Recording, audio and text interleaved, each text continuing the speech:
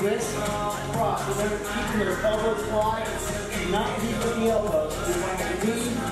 My name is Bill Mallett. I've been working here at East Carolina University for 16 years, and I teach CX Works.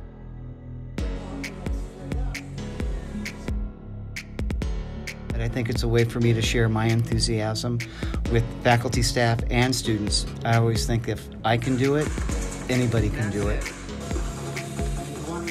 It's a 30-minute class. It's also low impact, so anybody could really do it. We work on our upper abs, lower abs, what's called our muscular sling, so that's the obliques, shoulders, everywhere between the knees and shoulders is where we work.